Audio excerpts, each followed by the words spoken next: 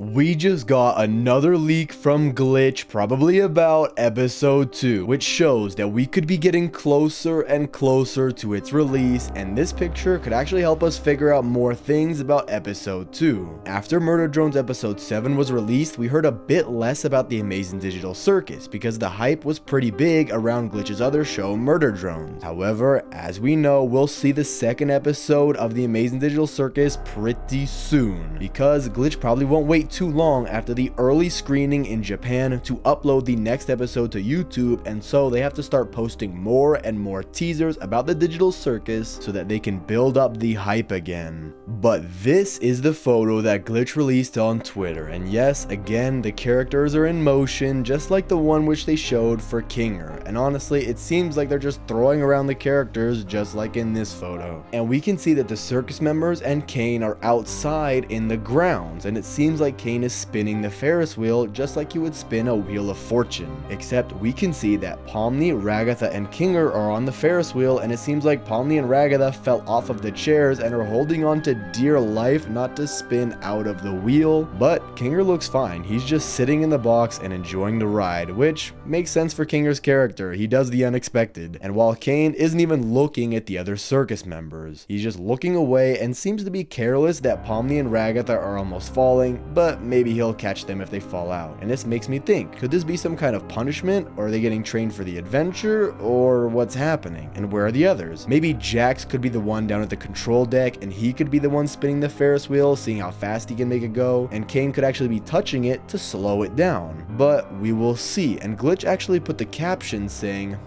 something's missing. But I don't think they mean the other circus members. Maybe they're implying something that we aren't aware of yet. Maybe if we zoom out of this photo, we would see something else that we just don't know about. And as for where the others are, I'm not sure. I can't even see the moon or the sun, but that could be because of the weird angle of this photo, and maybe we will see an interaction between them. Maybe they'll fight over something, and then Kane would have to calm them down. As we know, the sun and the moon are complete opposites. And we are seeing Kane, so maybe we can assume that this picture is from the scene before the characters would leave for their adventure. Or maybe it's possible that Kane will participate later in the adventure, because maybe for Pomni's first time he wanted to observe how she reacts and how she acts and what kind of decisions she would make. But if this was the case, maybe he just had too much of a good time with Bubble while eating with the mannequins, and so he forgot to look out for Pomni. But thankfully he had his wacky watch to send him a notification in case anything bad would happen, and that's how he managed to save Pomni from the void. And now he knows that he can't trust Pomni alone anymore, so he would have to give them company on their adventures and maybe even guide them if they need some help. For example, if you look at the fast food adventure, when Jax was getting pushed out, he was getting pushed out by a giant white hand. And who has white hands and the power to do that? Kane. He has the power in the digital circus to push people around with his hands. And so it would be interesting to see Kane be the guide for the circus members. And honestly, I'm thinking maybe they'll be mad at him for not helping, and he'll probably just talk to them while they're on their adventure if he does. But it also is pretty cool that we're gonna get to see the carnival, and I'm hoping to see the digital lake as well. Maybe the other circus members went to take a look at the lake, or it is possible that this picture is already from the scene where they start their adventure, and they have to start in the circus but on the grounds, and so they form two groups. One of them could be Pomni, Kinger, and Ragatha, and the other is Jax, Zooble, and Gangle, and they have to complete some kind of task like with the Ferris wheel. Maybe Kane is forcing them to conquer their fear of heights or something along those lines, and then one group will get the upper hand on another, or something could happen. And it's also possible that they're just having fun outside and spending time out there to occupy their minds with something, as we do know Ragatha does struggle with this from her rant in the dorm hall from episode 1. Or maybe it isn't just Pomni who hasn't explored the grounds yet, because when Kane showed her, he just dragged her out there, quickly showed her around, but didn't really look at anything in detail. The only thing she probably remembered was the orange exit door that we saw. And so what if it's possible that the others only got a tour in the same fashion that Pomni did, and they never actually got to go outside to see the carnival or ride the Ferris wheel for themselves until Kane in episode 2 allows them to. However, my real guess is that the characters can do whatever they want except for when they're given an adventure, and even even then they can choose to opt out, just like how Zubul said no in episode 1, but then she was later kidnapped and forced into the adventure, so maybe Kane does force them in the adventure, I don't know. But I am very excited to see the carnival. We barely saw it in episode 1, and so we get to see it more in depth, and I'm thinking maybe there could be NPCs at the carnival who work there, or even there's a plot twist, and the haunted mansion could actually be inside of the carnival, and Martha Mildenhall and the small ghost that kind of looks like her dog are actually there to scare the circus members when they go inside the haunted house inside the carnival. And at this point, I think it could be possible because they have fully rendered shots of Martha Mildenhall and her dog in the haunted house, so why would they be rendering stuff from episode 3 and 4? It doesn't make too much sense. However, it could be possible, or it could be possible that this actually is from episode 2 and it's a haunted house inside the carnival, but we just don't know yet for sure. But if we're considering that Gooseworks has posted so many pictures about the characters in the Candy Canyon Kingdom, then I'm assuming that's where episode 2 will take place, and maybe that place only. And so for the opening scenes, we're probably going to see the characters in the circus where everyone gathers around Kane to listen to his instructions based for the second adventure, and then we could see the episode get divided into 2 storylines, just like how in the pilot episode we saw one part of the gang going down into the glowing coal and the others were in other parts of the circus. For example, Ragatha and Pomni in the dorm hall dealing with Kaufmo, or Pomni going around seeing different doors trying to find Kane, and then she finds the exit door. And so for episode 2 we could also see 2 plot lines, maybe based on 2 different groups just like last time. But since Gooseworks has already shown this picture of Jax and Zubul in Circus, maybe some characters won't leave the circus, but I can quickly debunk that just because we've seen Jax in the Candy Canyon Kingdom screenshots. And I'm sure that Gooseworks and Glitch are going to keep posting more teasers for us about the episode, but there is still a huge question: who is the next episode even going to be about? Because there's 8 brand new NPCs that we're going to see throughout this season, which were shown in the trailer for season 1, and Gooseworks said that episode 2 is going to be about someone we haven't met yet. However, it would seem a bit odd for an NPC to be the main character of episode 2, and so I think that it's either going to be Kaufmo because we could see his backstory in a form of flashbacks, or we're going to get a whole new character and it's going to be a huge surprise where they join in just like Pomni did. And there was a picture that Gooseworks shared a few days ago about this drawing of hers, which is a character that looks kind of like an anxious gummy bear, and maybe he could be a new character, but again, it would be weird if Gooseworks would just share the concept art of this character and there wouldn't be a bigger announcement. Or maybe this is a weird way for them to announce it, who knows? And in my opinion, I think it's actually more likely that we could see Kaufmo's backstory, because think about it, the hype around Kaufmo was crazy and all we saw was a cardboard cutout of him in the actual episode. Or it could also be possible that we'll learn more about Queenie, just because there were so many questions that Gooseworks was asked about Queenie, and many of the fans believe that her and Kinger could have been husband and wife. However, this was never actually confirmed by Gooseworks, and she did say that there's not going to be any romance between characters in the show,